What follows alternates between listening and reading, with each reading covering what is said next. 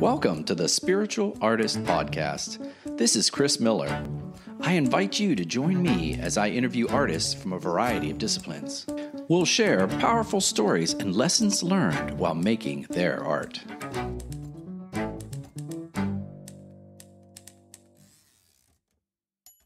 Good day. This is Chris Miller with the Spiritual Artist Podcast. I was just joking around with a good friend here who I am so excited to have on the podcast today.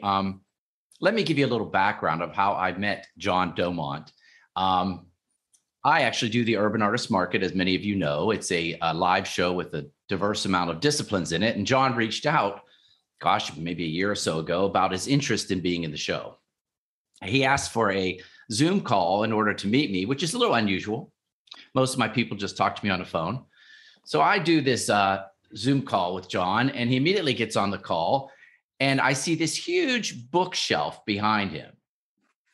And I want to tell you, for one thing, as you know, I'm a big reader and a writer. And so when I saw this bookshelf behind John with all these incredible titles, I almost found it hard to look at his face because I was so interested in reading the titles of all the many books.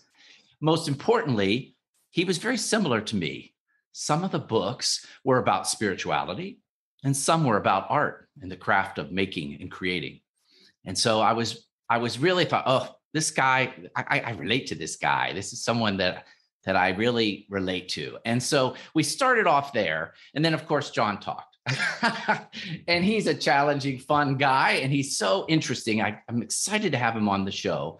So the second thing that's really interesting about John is he is in the same primary discipline as I am. He is a painter, a fine artist. And so I'm excited to have him on the show to share some of his techniques and some of how he approaches the craft of art.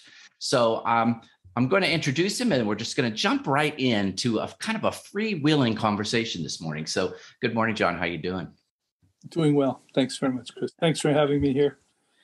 Yeah, I think we talked about that on our first call. I couldn't keep my eyes off your bookshelf, and I tried to turn my head sideways and read the titles. So it looks like you have been a great lover of intellectual stimulation all of your life.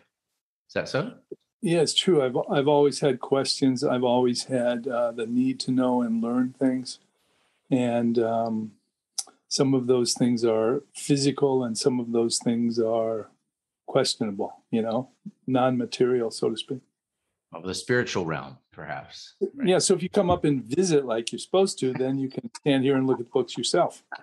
I will get there. I promise you. I promise I'll get there. So I'm excited. We've had some conversations. John recently participated in one of my shows here in Dallas, and probably the highlight of the show for me was we went out to dinner on the first night of the show, and we sat in a restaurant with a couple other artists, and we're talking about concepts of art and how you think through art, how you feel through art, and all the different approaches that come into creating art. John, it looks like you can always elaborate on this, but it looks like you have experience with painting, fine art, photography. Is that true? And writing, you said. Right. I've pursued all three disciplines for most of my life.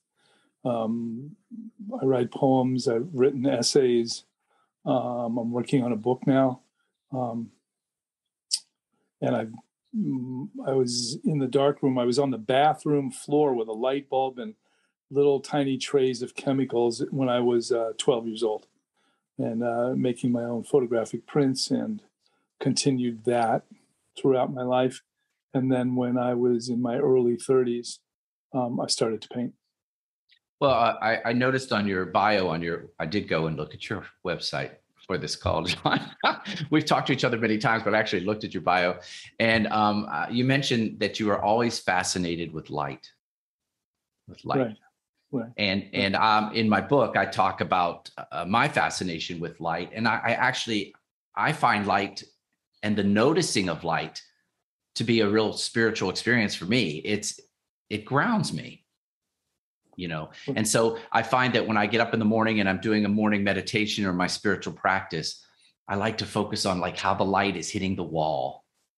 How do you use light, or talk to me a little bit about this fascination with light?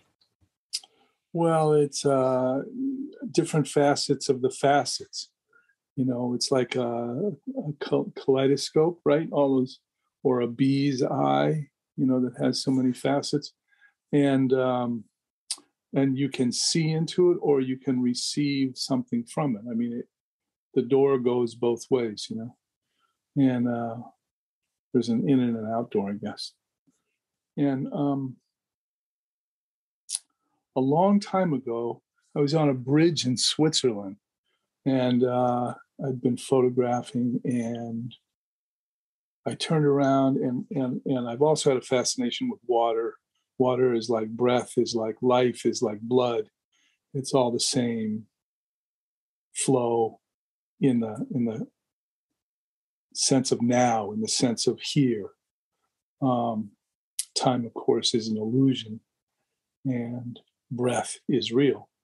So I was on this bridge in Switzerland, and here comes the water from this mountain stream, and I was just at the right angle on this bridge above the water. It was really, and the color of the rocks. And I can't tell you what I had for breakfast yesterday, but that was, I don't know, 35 years ago. I can tell you what the color was, what the air temperature was. I have that kind of, visual memory. And I started photographing into the light, hitting the water and hitting the rocks, and began to see the movement of light in the water droplets themselves. And those photographs became painterly. And it wasn't long after that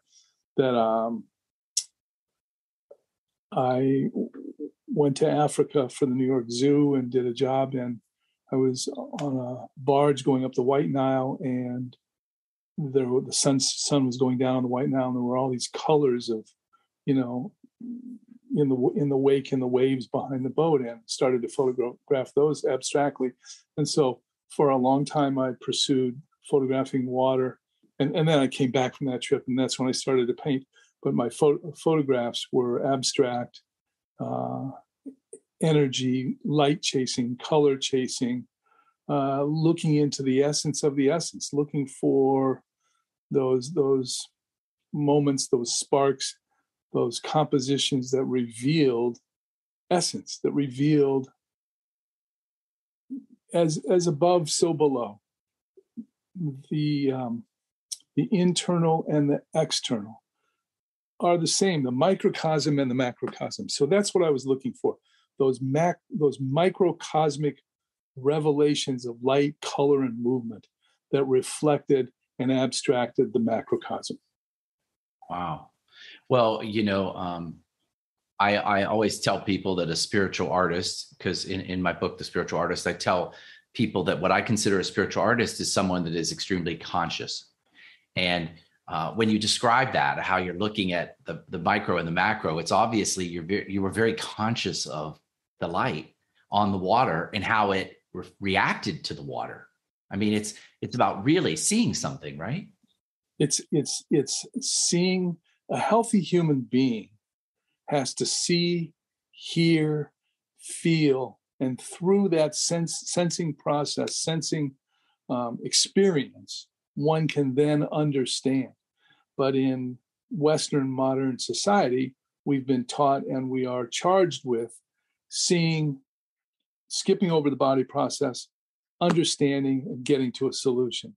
And it's a denial of the whole humanity within each of us at a certain level. Now I know it's necessary. I mean, you want to teach a child 4 times 4, you don't really want to know how he feels about it. You just want the child to learn 4 times 4. And as it is with any science technique or method, but for me, I want to see it, I want to hear it, I want to feel it, because I want to experience it. I'm interested in the union. It's the same. It happens when I'm photographing water. It happens when I'm photographing anything where I can become lost and go away. And it happens when I paint, and it happens when I write. I'm interested not in me, but in the merging, in the experience of knowing and living, chewing on the viscera of the beauty of life in each living moment. Oh, I love it. No, I love it. in so many ways. It leads me into so many questions. There's so many things we can talk about, but I love that when you talk about unification, right? Right. Right. Unification. I like to do that. I ground myself before I go into the studio, or right when I go into the studio, and I kind of do a meditation where I'll focus on something, and then I'll feel my connection to all that is. And it's not just an intellectual, it's both, but it's both. It's realizing a connection to all that is, because it is intellectual, and it's about realizing that there is one power, one source behind everything, but it's also feeling my connection to all that is. And it's undescribable. I know you're a wordsmith yourself, and it's almost undescribable, right? I mean, how do you put words behind that experience? Well, the experience for me is the most important part of it all, and it's intellectual, it's emotional, it's sensory, it's transcendent, it's human, it's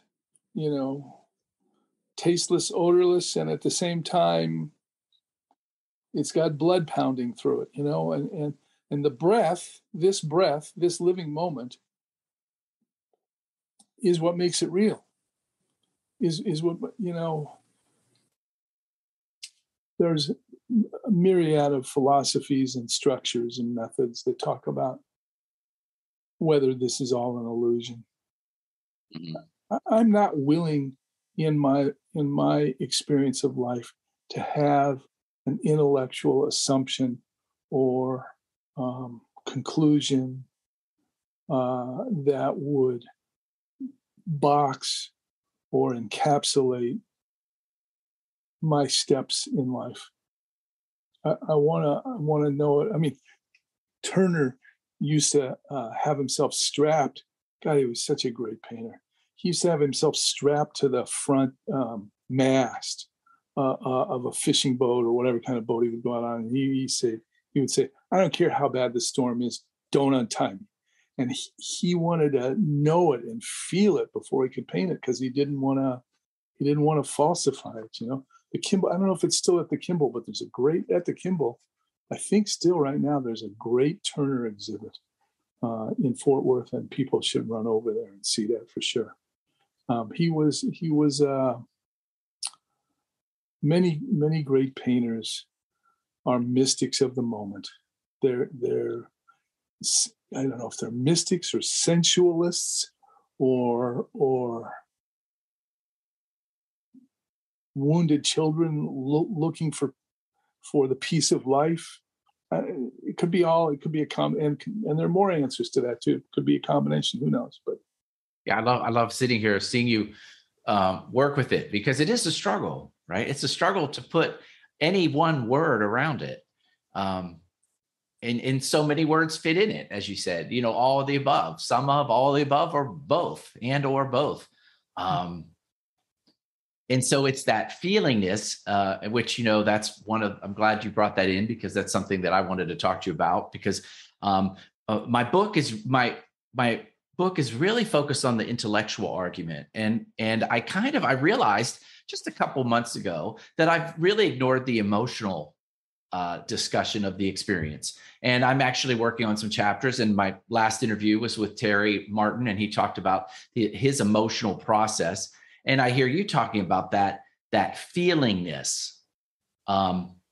So can you tell our listeners, like, one way that you work with that when you approach the studio? How do you, as Terry said, it's like surfing, surfing a wave or following the wave, or how would you describe using feelings and emotion in the studio itself, or before the studio? I don't know. I don't. One time, how do you really feel? One time, I broke up with a lady friend, and I went to the studio and I pounded out this painting of my heart. I still have it. It's thick and it's big and juicy and full of blood and pain. But that's the only time I think where I have consciously used my pain, my emotion, my feelings in my art. I am much more interested, for me, and what I'm saying and what I care about is what's interesting, which is life, which is what I was in art school, and I saw this great documentary, A Man with a Movie Camera, or A Day in the Life of, I don't remember the actual title, but it's a guy in Leningrad, and it's 1915 or something. And he's running around, and there's the butcher cutting meat, and there are people getting on and off the subway or the streetcar, and all these facets and aspects of daily human life. And so that taught me more than anything what art is, that which reflects humanity, that which reflects our experience, that which embraces all of us. And so from that point of view, I have chased that kind of experience, those kinds of images, that kind of language. That's what I care about. That's what I want to say. I want to talk about who we are, where we are, what we share in common. I get a lot of great joy when I do my work, or I'm in nature, or whatever I'm doing that is experiential or growing for me. The joy comes from expressing, comes from being in dialogue with the silent unknown. That for me is my safe place. That for me is the office. That's where I go. And I don't want me in the way. I want me out of the way, so that, like that creek river I was photographing in Switzerland, it can flow into me and through me, and I can have the transcendental human experience of being there, seeing it, feeling it, tasting it. And I want to share that kind of, because life is such a mysterious, amazing gift. And we also, as artists, if there was one emotion maybe that I bring to my work, perhaps it's sadness. And the sadness of the abuse of the world, the sadness of the abuse of each other, the sadness of... But I think everybody in their own way finds a way to see the glory, the beauty, the joy, the harmony in life. We just seem not to be able to do it together too much. And that's for me painful. That's the river of tears. And so I think if there's an emotion that I carry into the studio, I mean, I don't sit and try and cry and go into the studio in pain. I mean, it's a constant in my heart, I think, or in my life. So, okay. Wow. You said, I if this was a tape and I could stop you and then comment and then play a little more and stop it and comment. So a couple different things you brought up here. One is being, I originally you were talking about being the watcher, like Eckhart Tolle says, watching. And when you talk about recording the life around you and the beauty of life and watching those, the light hitting those waves and kind of what I heard you say, and please correct me if I'm wrong, kind of stepping back yourself, quieting yourself so that you could truly receive it. Right. It's the ego and the self, the unification of heart and mind. There's lots of ways to talk about it. And I was always confused. I mean, it started as a teenager. Am I supposed to fulfill my ego? Am I supposed to spiritually put my ego aside? How do I find peace in this lifetime with all that I am? And so I made up this story about Pierre, the French Canadian log roller guy. And have I ever told you this story? No, you haven't. This is a new one. You want to hear this? Yes, I do. Of course I do. Okay. So there's this guy, Pierre, and he's got the wool socks up to his knees and spiky boots, and he's got on a black and red checkered shirt, and his knitted hat is cocked to one side, and he's got a beard. He's got the pole for moving the logs down the river. That's his job. He moves the logs, down the river. He's a true lumberjack woodsman guy. And he's got to know the temperature of the water, the viscosity of the water in the log, the speed of the wind, the direction of the wind, lots of things. He's got to be in touch with all the technical left brain, male, not man, but male aspects of the energies present. And he does. He pays attention, and he's the best. But when he stands up and he goes, "Hey, I am Pierre. I am the greatest log roller," boom, he's in the drink. Because at that moment, it became so much about him that he gave up being in touch with being in touch and missed a step, or the log rolled and he got wet.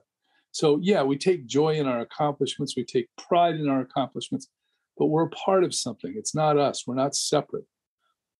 We're involved, included. We are in a natural state of unification. And I think maybe my art and my journey and I'm a one-note guy. Maybe I say the same thing all the time, that, we live in heaven on earth. Will we really ever understand the greater energies and cosmic forces behind us all? Maybe when we transition to the next lifetime, I don't know. But the joy of heaven on earth is the human experience. And that's good enough, I mean, how many cave guys stood up on the ledge, with thunder and lightning in the distance, and they're standing there with their spear and they go, "Yeah, this is cool. This is cool." I mean, we all have battles. We all get chased by the saber-toothed tiger. We all get, run over by stampeding, woolly mammoths or whatever. But at the same time, there are moments and there are opportunities where we find safety. I always thought that the 60s were sort of a little bit askew in that we had as a goal peace.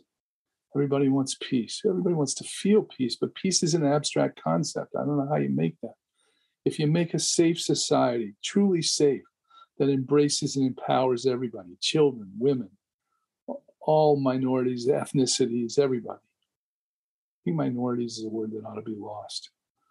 Then, and you make it safe for everybody, then peace comes out of that. Of course, the threat to that is that power would abuse control in the name of safety. Do you think, because isn't it by being unsafe in a way that, isn't that the edge of creativity? You talk about tying yourself to the mast and on the wave. Is creativity safe, or is it? Well, whatever you have to do to go out and get yourself out of the way and experience life all around you, like a kayaker, right? Those guys are like wild and brave. They're in there in their little pointy boat, and they're going over waterfalls, and they're going around rocks, and they're going, some really dangerous surf that they go through. And the guy can't have that predetermined. He's got to get out of the way, pay attention, and see how that, he may have shot that same rapid yesterday or last week, but today the water flow is different, and he's got to pay attention to how to get through that rapid. Do I go left? Do I go middle? Do I go right? And so this moment is not the same as the last moment. It's a constantly evolving, and it comes with breath. All we can do is surf the breath and surf what appears to be moments strung together. Moments are an illusion, kind of like time is. There's livingness, life. We live in a unified state.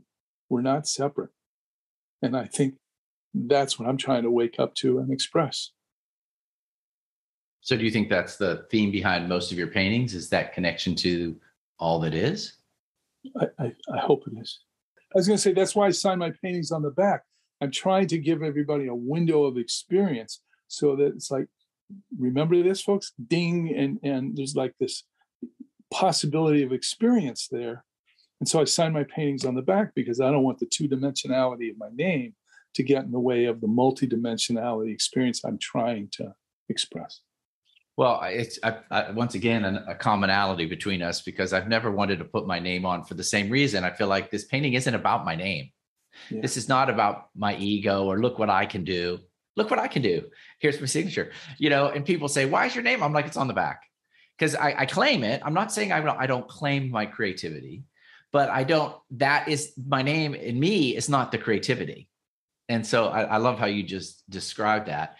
And I was going to tell my listeners to check out your work because it's very exciting. And there's what I like about it is I'm an abstract painter. I love the abstraction. And I see you have a background in drawing and literativeness, and yet your work is not. It is not literal. It's a really interesting way of combining abstract with reality.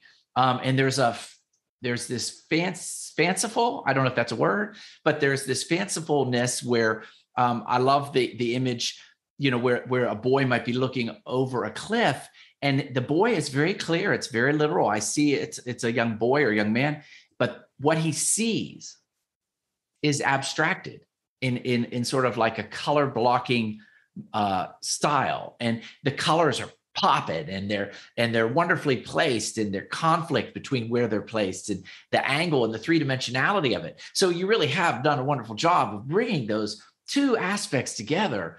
And for me, when I see that painting, I just go, I look at it, go, oh, wow, look. Because it's what life is. It's like we are human. We're tied to this humanness.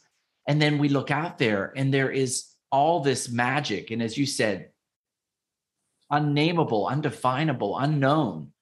And to me, that's what the color blocking represents. Now, I'll let you talk about that a little bit. I don't know the name of that painting. Do you know which one I'm referencing when I say that? Well, there are a few that go that way. But first, let me just say thanks.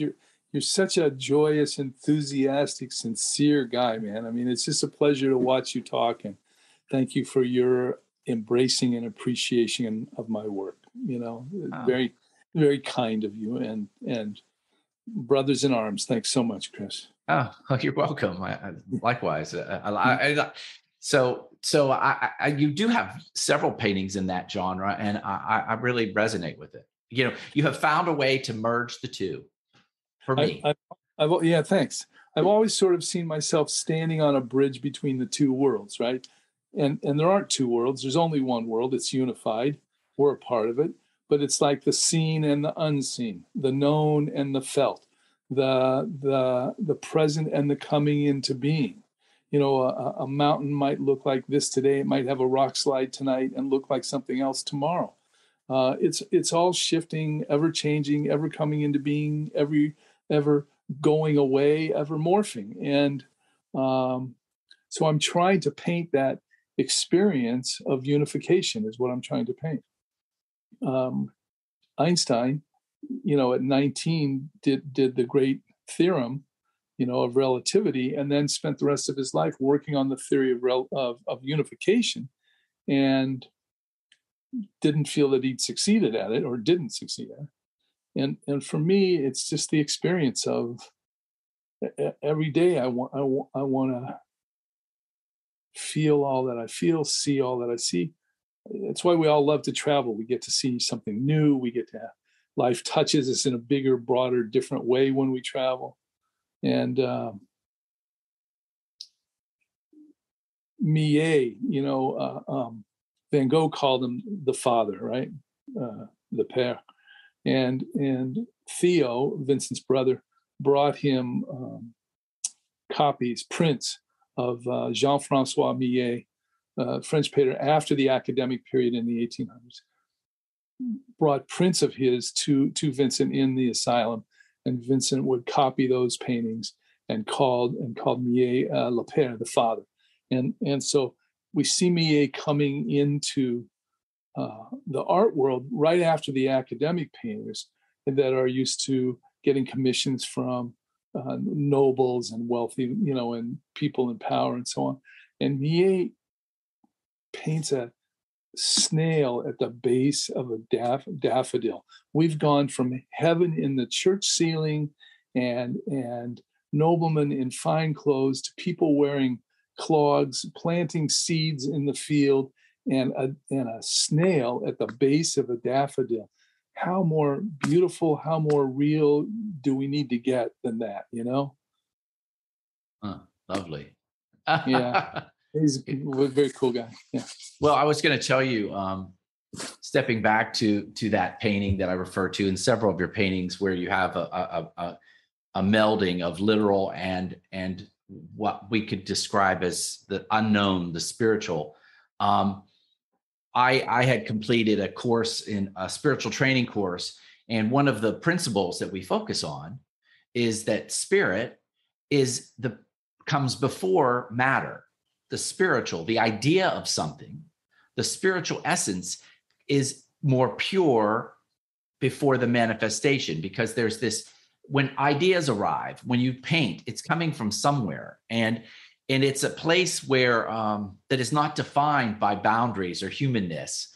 And so when I would do coaching with people and someone would say, I'm unhappy about blah, blah, blah, I always try to get them to focus on the spiritual essence of it. What is the spiritual truth behind this? So if someone says, I lost my job, I might say, well, what is the spiritual truth? And that you are valuable no matter what. You're always valuable. That's just a job. That's just one job. The spiritual truth of who you are is that you are an eternal creature, an eternal expression of God, an individualized expression of God. So even though your body may change and your job may change, you are eternal. And so I love that, because you're really kind of playing with that in your work. You know, you're playing with that. I want people to see this. I want them to recognize the spiritual realm as well as the physical, you know, and it's a delightful place to be. And then when you talk about the snail and the bringing it down, it's about that consciousness of truly seeing what is. Exactly so. Well said, man. Beautiful. Yeah. That's great. That was great. And exactly. And I love that too, because I encourage painters, artists, and I think this is what artists excel at. They excel at seeing what's there. And in your case, maybe seeing what's not there yet, or seeing what could be, or seeing what has yet to come. So I think that with the listeners, I say that's a wonderful challenge, is to really look at something. And so I encourage people when they're painting. I remember my mentor, my painting mentor in Santa Fe, she would say there's two kinds of painters. There's one painter that's just falls in love with what they're painting. I want to paint barns. I'm painting barns. I'm painting barns. And then the other kind of painter, they fall in love with the paint. And she's talking from the way it spreads, the way it fuses colors together. What does it do on this texture as opposed to what it does on that texture? And they literally fall in love with what can paint do, what can paint with alcohol sprayed in it, or on a different, there's so many ramifications of that. And so I think that I encourage people when they sit down, like you said, to think about, are you falling in love with the subject and what you want to say, or are you falling in love with the material itself? And there's no right or wrong, right? Well, they're different, and they're completely sort of different levels of the same story. I mean, technique, methods, and materials, and how they poetically unfold with when alcohol is sprayed in them or whatever. That's certainly an interesting journey of learning methods, materials, and process, and harks back to the 50s when it was, all about technique, process, method, materials. Marshall McLuhan, the medium is the message, and so on and so forth. And then there are people who will have terrible technique and be slobs in their studio, or put the paint on, squeeze the paint out of. I've seen this. This woman was so creative, and she would just stand and look at the easel and squeeze the paint out of a tube onto her finger and then just draw it onto the canvas. And she was so visceral with the process, as you alluded to there. And that brings up a whole nother subject, which I don't know if we have time for today, which is about the right brain, the feminine receptive, which is so important to, I mean, the guy who's spraying alcohol on his painting, on his paint, maybe that is the entrance into the river of the unknown for him. And there are some people who deeply already experience that. And there are mystics who go chase that. And at the same time, it's not taught in school. School is taught is method materials, and it's really not about receptivity and poetic receptivity or the unknown feminine as the rules of the male technique and methods are known. And so that's a whole nother level of learning. And one is about going after things and learning it. And the other one is learning how to not go after it and how to receive and how to allow. And if you can't listen and you can't feel and you can't hear, or you don't allow yourself that, you're cutting off half of your life. And at the same time, if you are interested in being an artist, that's the world that you have to be, to tie yourself to the mast and go out in the storm. Oh man, I just love what you said there.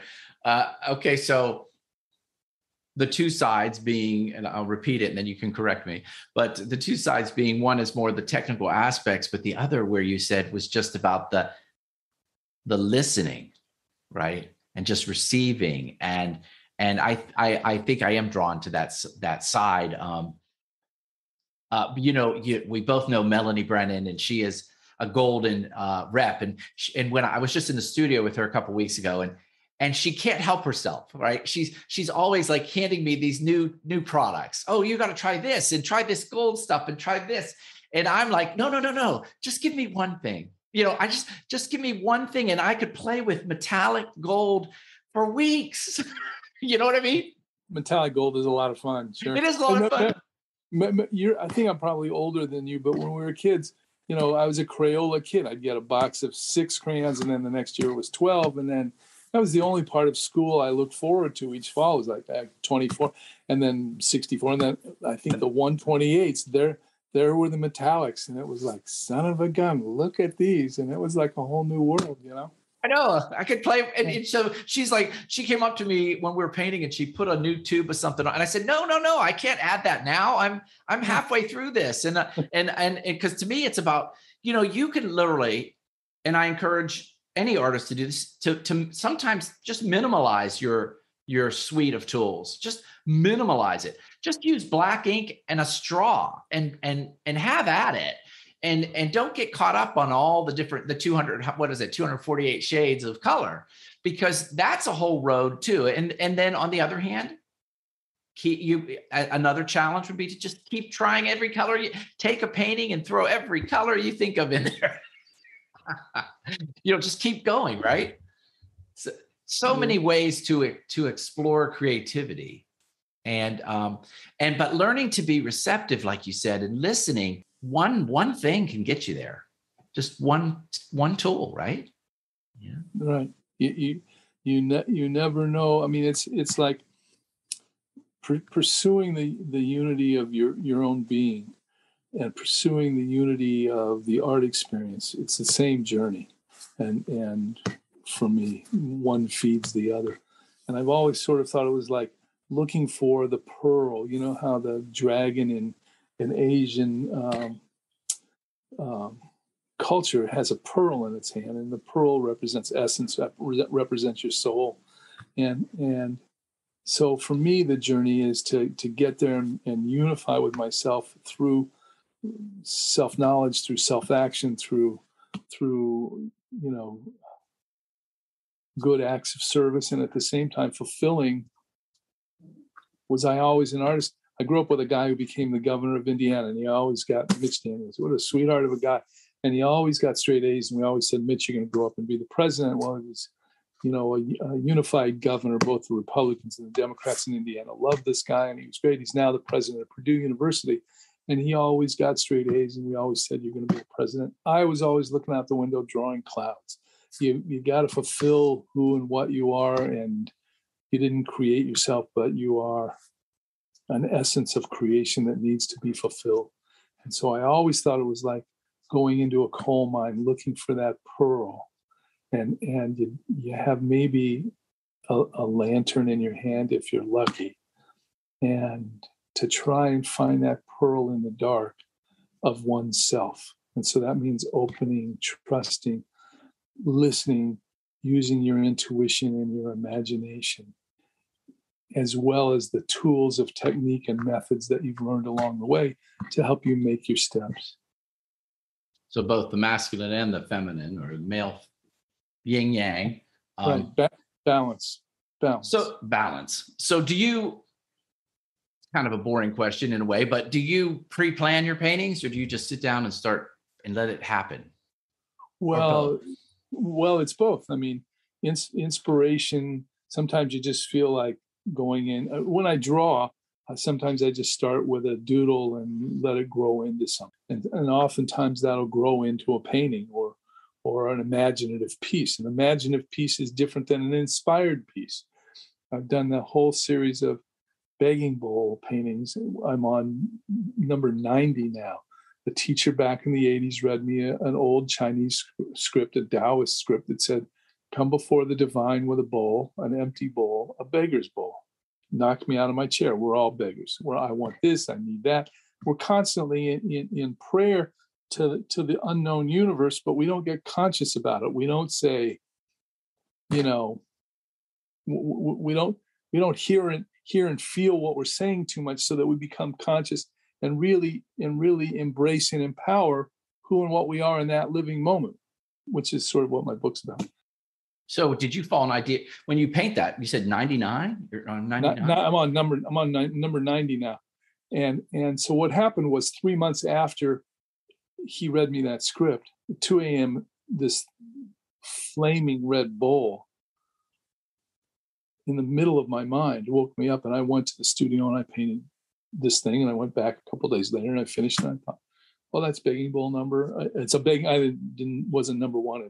That's a begging bowl. Well, they continue to show up in meditation, in reverie, just staring at the floor. And I sometimes I go 2 years and I never see one, and then all of a sudden one will come to me. In the journey of 90, I made up 3 of them, and they sucked. They were terrible paintings. But an inspired painting is a living image.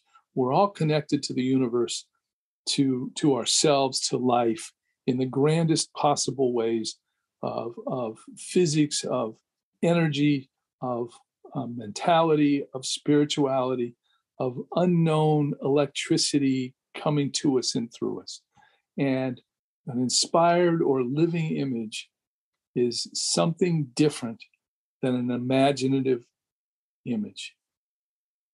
You see a lot of constructed pieces in art these days, interesting use of materials, but nothing transcendental, nothing that hooks up to more than sort of narcissistic surrealism.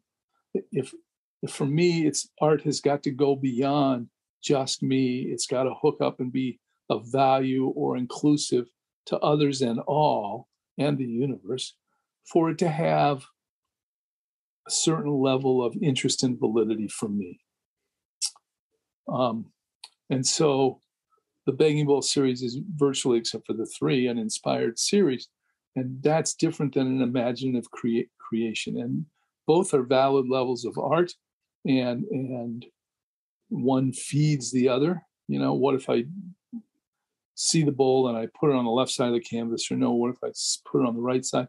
And that's intuition and imagination and technique and methods and materials. But for me, the main experience, the thing I'm after and want the most, and try to live a fairly secluded life, so that if there's something I need to hear, I can hear it. So if there's something I need to see, I can see it in. And sometimes that's a begging bowl, and sometimes it's just like Vincent said, you go to work every day like a cobbler making shoes, and some days magic happens and you don't know why. Yeah. It's a quick question. Since you said you have 90 of those, have you had an exhibit with with just those? I've had a few exhibits. When I had my gallery back in Indiana, I think I had one or two begging bowl exhibits, but no, I haven't. You know, I haven't. And marketing myself and having shows and writing all the letters, I'm a little not so good at that. I think that'd be really powerful to have 20 different paintings from that series. Oh, I would love to do that. Do you still have a lot of them, or have you sold most of them?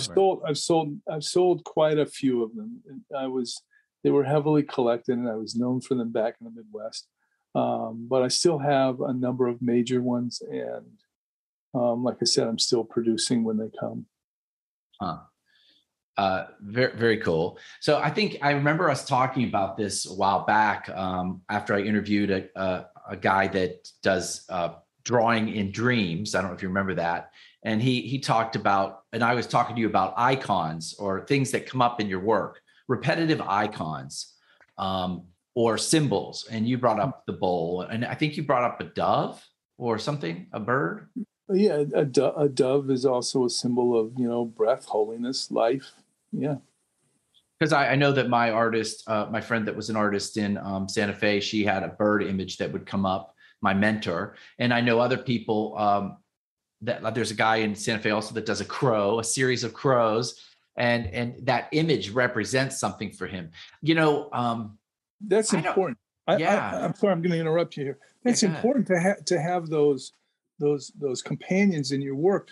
But for me, it's more important that my work become poetic and readable rather than personal in its reflection. I don't want to just be drawing, painting for my story about me. I want that story to be transcendent. I want that story to be translatable. Something that other people will relate to, or just something right. Can see the poetry of, and although it's not literal, get the content, get the feeling, get the essence of the meaning through it. There's no guarantee in art that anybody's going to see what you painted and take it on the way, but you can try and be clear. I think every artist has stories where people walk up, you're at your own show, and someone walks up and they don't know who you are, right? You're right. And they start talking about your work, and you're like, oh my God. But and the things people see in it, or we all have the story where someone comes up and goes, that's an elephant right there, isn't it? And you're like, no, that was my aunt. But it happens to everybody. I will share that with my listeners. Takes you down a peg and puts you on the earth is what it does. It's a quick dose of humility. It's stepping back from your ego, that's for sure. Right. Yeah. And I have, the reason I love abstract is I feel like I'm trying to create a language in shapes and color without any sort of coming from within. So I'm painting from within, which is just light, shape, and color, not in my mind from without. Like, you go and you see a beautiful woman and you paint that beautiful woman, you're outwardly directed. You're looking outside of yourself and you're painting something. And so I've always just loved abstracts because I find them particularly challenging because they're just coming from whatever you want to call it, an intellectual, emotional wavelength that's coming through me. I'm waiting. I keep waiting for something literal to grab me, something iconic that would grab me. And I don't know. For instance, the painting behind you, did you intentionally put that figure in? What figure? No, I don't. I mean, I just know it was. Chris, there's a figure right there.